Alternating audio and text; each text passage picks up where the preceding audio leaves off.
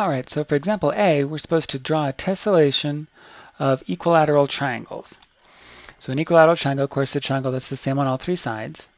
And we're going to tessellate around one of the corners of that triangle. So if we put a bunch of triangles together side by side like this, yeah, you can see we end up forming this shape that we have here next to it. And it takes a total of 6 triangles to get all the way around. But since an equilateral triangle has 60 degrees on each angle, makes it 180 total, right? We could see that we need to get all the way around a 360-degree circle. We're doing that 60 degrees at a time. That evenly divides by 6, so we shouldn't be surprised to find that it takes 6 triangles to get all the way around that same corner, right? We also shouldn't be surprised to find that we can evenly tessellate that because it did divide evenly. Not every shape is going to do that. In fact, most won't. Yeah, but if we can find one that does, then we know that we can actually tessellate with that shape.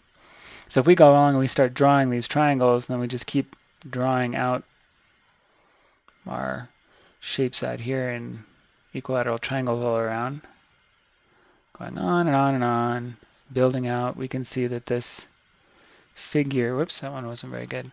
We can see that this figure can get pretty complex here after a while. Yeah, and we can see, in fact, I think there's, yeah, we have an image of one here. We got this same sort of little hexagon all the way around. Why am I not drawing on top? Oh, because I'm not on that layer. There we go. Got the same little hexagon all the way around, over and over and over again.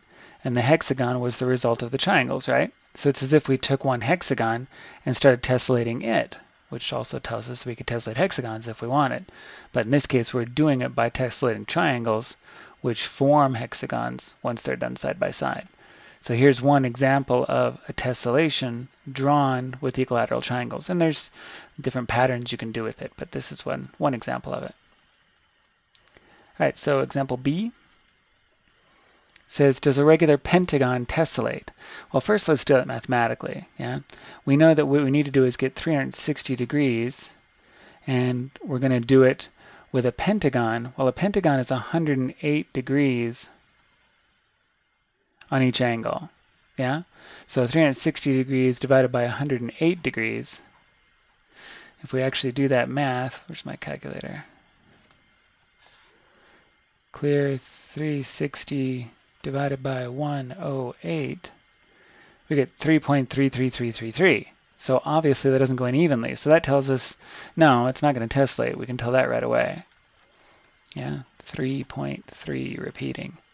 And if we take a look at how it appears visually, we can see that if we put 3 pentagons side by side, we end up with a gap in between 2 of them that there's no way we're going to fit another pentagon into.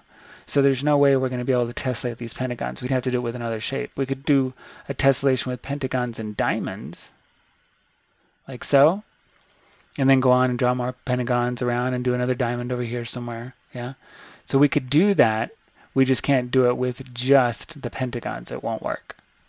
Okay, and then finally for example C, how many squares will fit around one point?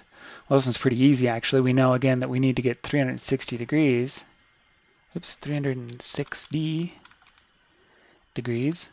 And a square is 90 degrees on each corner, 4 right angles, right? So 360 divided by 90, that's 4. So we know it's going to take 1, 2, 3, 4 squares to surround a single point. And since that goes in evenly, we know that this square will indeed tessellate, and we can draw an entire figure out of nothing but one square next to another square all the way around until we have a whole image. That's it. That's the last question in the entire book. Thanks for hanging around with me. Hope it went well for you.